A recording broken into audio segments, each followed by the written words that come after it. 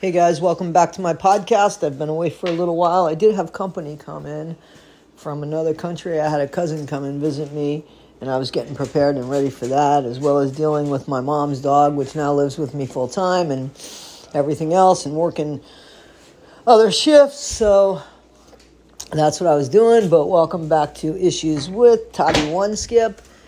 And this is Issues with wToddie One Skip, Issues with Tom Cruise. Let's talk a little bit about Tom Cruise. I thought he was a fantastic movie star. And there are some roles that he was phenomenal in. Risky Business was one of those roles. Jerry Maguire, I thought he was fantastic in that. Rain Man, fantastic in that. Some of the Mission Impossibles. Used to be when there was a Tom Cruise movie, I was the first one to see it. Since the Katie Holmes and the jumping on the couch, really I saw the guy for who he was, and I still saw movies after that, because his personal life is his personal life until it starts being crammed down people's faces, and also the way he would treat people. So there's been a few leaks in Tom's approach to his people skills. And Scientology doesn't seem to be very good at people skills, because even though supposedly Scientologists believe that they've been around, come back and forth like billions of times, right, because they're signing a billion-year contract, you would think that one of the higher Scientologists, i.e. Tom Cruise, would be better at talking with people, getting along with people, getting along in the civilization, being a leader, which he supposedly is. And he's had, 3 failed marriages now. And a disconnection, it appears a disconnection. It appears a disconnection from one of his children. And how does that person justify themselves as being a good person? The greater good? Show me the greater good now. Now I just want to see where Scientology has even progressed in the last 10 years.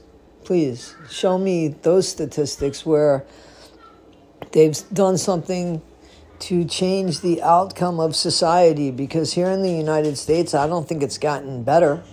I definitely think we've had more decisiveness, we've had more division, we've had more indecisiveness, we've had more, much more of a polar country.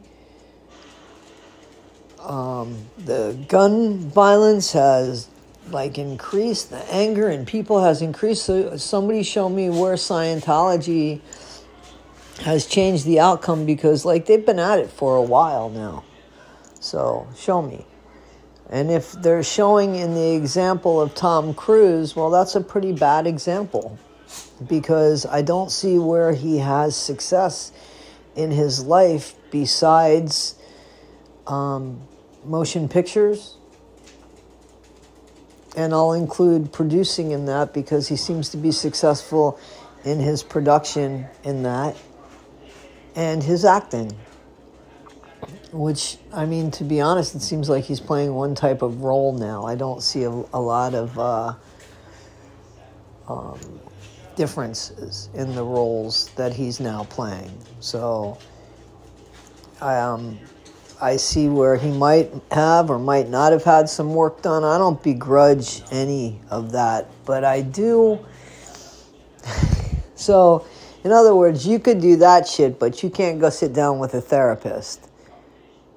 I don't understand. You could put something foreign inside your body, or, change your appearance, but you can't sit down and talk to a therapist. Where's your priorities at? So my issues with Tom Cruise is that he's not who he appears to be be who you are. You have to be who you are in this world. I mean, to have any kind of value. If you're going to be a, pardon me, prick, then be the best prick you can be. So that at least when you're gone, when people talk about you, man, he was one hell of a prick. Yeah, he was. I never met a prick any better than him. Yeah, the biggest prick in the world I've ever known. Yeah, nobody compares to that prick. So be that prick. You know what I'm saying? But if you're going to come across in being philanthropic and sympathetic and compassionate and empathetic and all of those mutual feelings that are inclusive feelings, then, then that's what you need to portray all the time, not just in the public eye.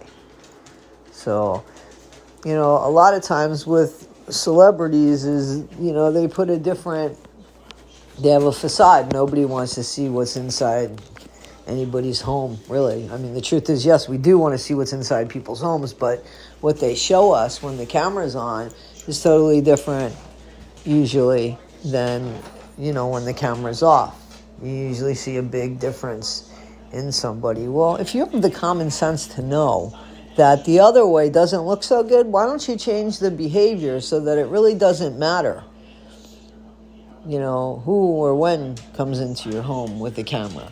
There's a saying goes something like, live your life as if you were the keeper of the neighborhood parrot. So anything that you do, they could repeat to anybody. So make sure that you, live your life right. That's what integrity is about, right? So Tom Cruise, who comes across as integral part of Scientology, because that's a warped bunch in my opinion, but comes across with integrity, so he doesn't seem to have any if he's any different than on the outside than on the inside, right? So that's a bit messed up. I honestly can't understand how somebody could really call themselves a good person and kind of abandon their child.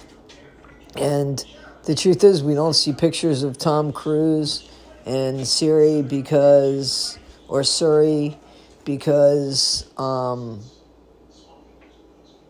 they don't exist. It's not because we're missing something. It's because they don't exist. So he really hasn't been in touch with her. What could she have done at such a young age? And what belief system do you think that that's okay with? Where is that okay? And how is that okay with Tom Cruise? So, I don't think he's all that. I think, I follow the Scientology and the cult shows on YouTube or documentaries on television or whatever. I follow them, and, you don't want people to consider Scientology a cult, then stop acting cultish, When you have people that disconnect, or you don't talk to a child, she's not going to understand that. She'll never understand that. The bottom line was he abandoned his daughter. And he comes and he comes across as holier than thou, that he's representing a whole studio. Okay. Well, somebody crossed the line and they were too close to each other, and you heard that rant. If not, man, you could go ahead and look that up. There's many rants where he's cursing at him, calling him an MFer, and just really degrading them. Okay, so you only had to do that one time. Yo, man, you're standing too close to each other. You're going to put us out of work. If you put us out of work, I'm going to be pissed. It's going to be a ripple effect. Everybody's going to lose their job.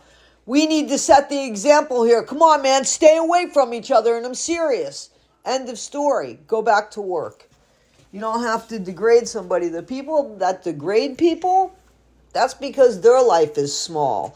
And in order for them to be head and shoulders, it's not that they put in any more work. It's just that they step on the people that they can, so that they are head and shoulders higher. And that's what Tom Cruise catches me as now. And I really used to be a Tom Cruise fan, but now that his personal life and his personality has come out, I just really find it hard to support such a guy, you know? And so my problem with Tom Cruise is that he's not helping the solution, as he claims he is, with or without Scientology. He's adding to the problem, you know? And the fact that people work for him at such a nominal fee. I mean, so you take advantage of people, and then you also treat people like crap. And apparently you don't have enough strength in your own mind or your own conviction